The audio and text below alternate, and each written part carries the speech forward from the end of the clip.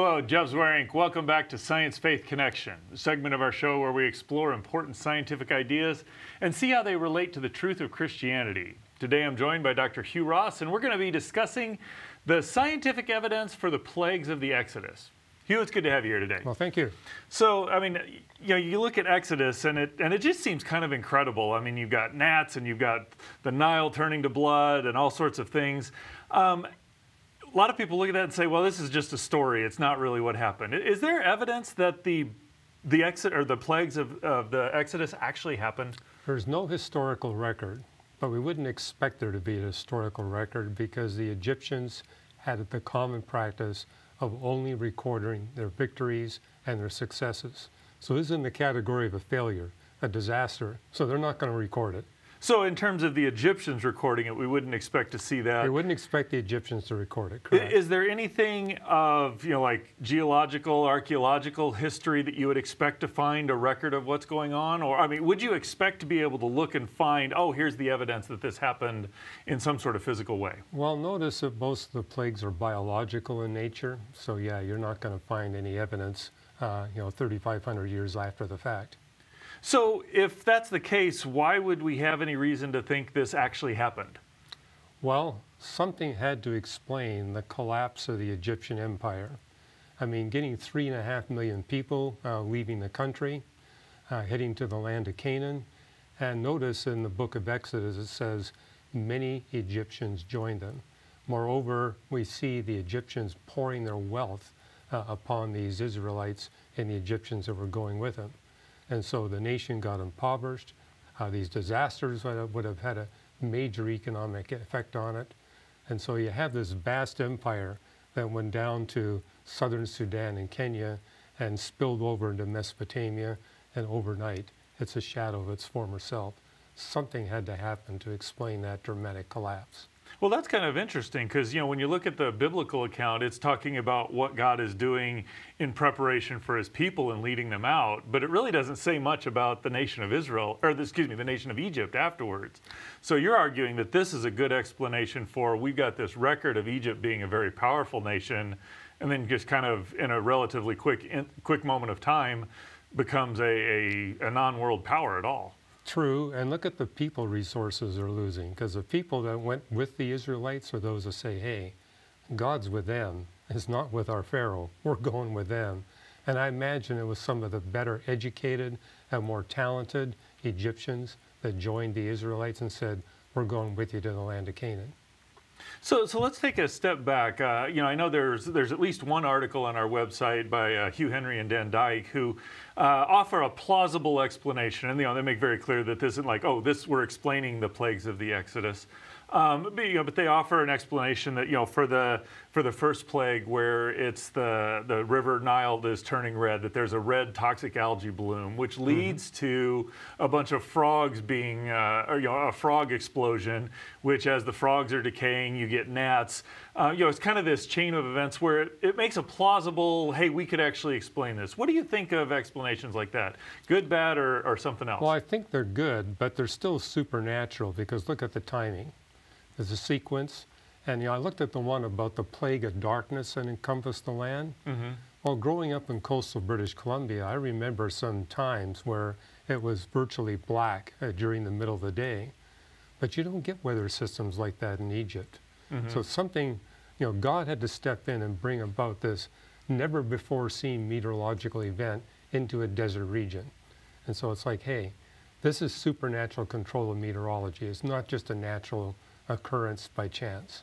So that's an interesting point, because if I get what you're saying, there may be things that we would label as miraculous that we can actually find a physical explanation for.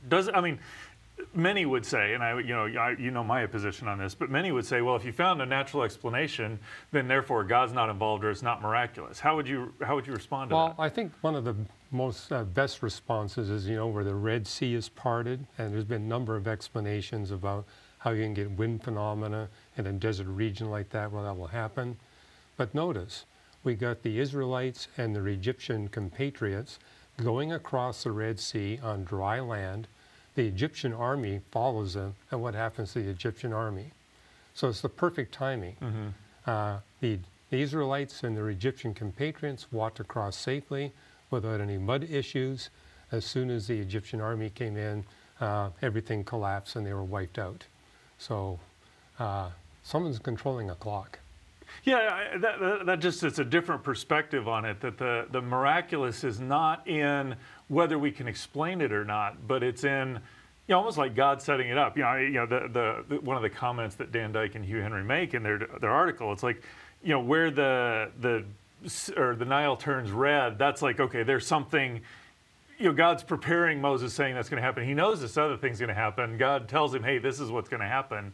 It's not that it's unexplainable, it's that God knows the timing, and it's beyond what the Egyptians moreover, you got Moses predicting it ahead of time. Exactly, yes. And it catches the Egyptians by surprise. It's not like, oh, well, yeah, we can see this red tide developing already.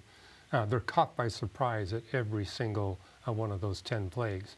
And notice those 10 plagues happen relatively soon after one another. Mm-hmm. So it'd be one thing to say, well, maybe we can explain this plague of gnats, but the fact that it's quickly followed up by all these other plagues, all with perfect timing, right after Moses says, this is going to happen.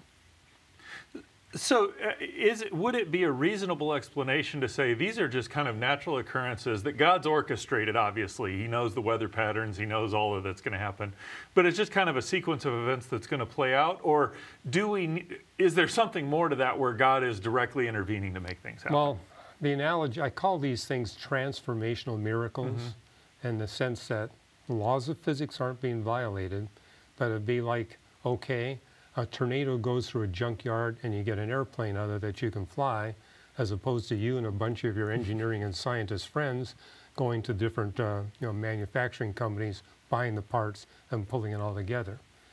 Somebody with a lot of intellect and knowledge and control over all these things. It wasn't just you going to a mine and getting iron ore. You actually got the stuff that was prefabricated and ready to go to put together. So as a manufacturer here, without an intelligent, mindful manufacturer, you're not going to get those events.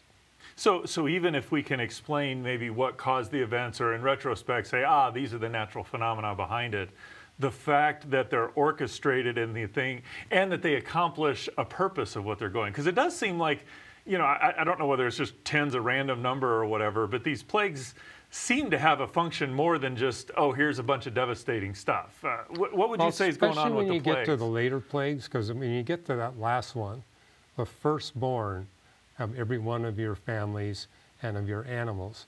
And so the secondborn, the thirdborn, the fourthborn, they're all fine. Mm-hmm. It's the firstborn.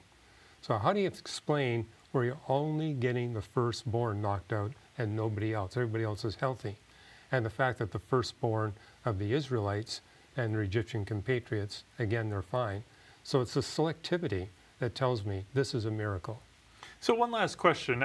You mentioned that there's a lot of Egyptians that seem to be following the Israelites as this happens. Is that just simply because we're going to pick the winner and go with it? Or is there something about the way the plagues comes out that seems to be influencing that? Well, notice at the beginning we have Moses doing his thing, and the Egyptian magicians say, well, we can do that too. The whole thing about the staffs and the snakes.